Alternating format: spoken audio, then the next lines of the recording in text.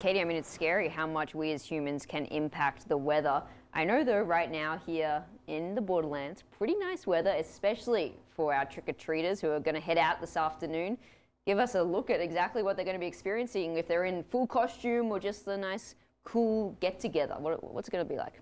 Yeah, sure thing, Rachel. And the only thing that's going to be affecting our weather are the creepy ghosts that are going to be flying around. They might make it a little bit cool later tonight, but it's also cool right now.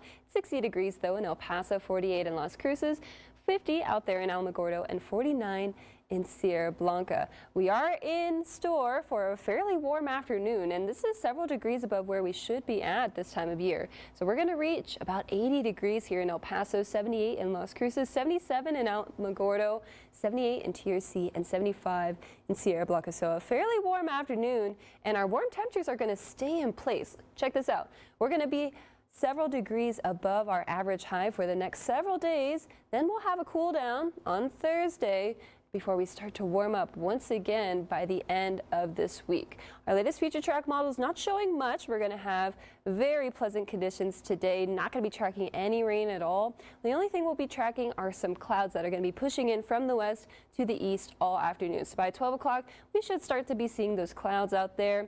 And when you're headed out to go trick-or-treating, once again, we might have some clouds overhead, but honestly, what's so bad about any clouds? It might keep our temperatures a little bit cooler, but I still expect many locations to be reaching 80 degrees today. By 11, I do think most of those clouds will be pushing off to our east, but you know, we could still have a few stragglers out there. Here's what your Halloween day looks like. So in the middle of the day, temperatures are going to be in the upper 70s, possibly warming up to the low 80s for many of us. Then by the end of Halloween day, at least, we'll be reaching the middle 70s.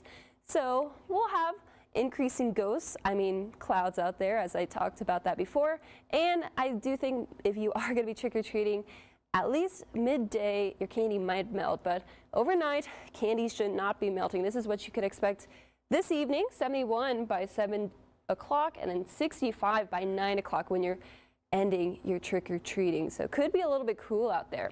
A very wonderful, haunted, happy, warm Halloween.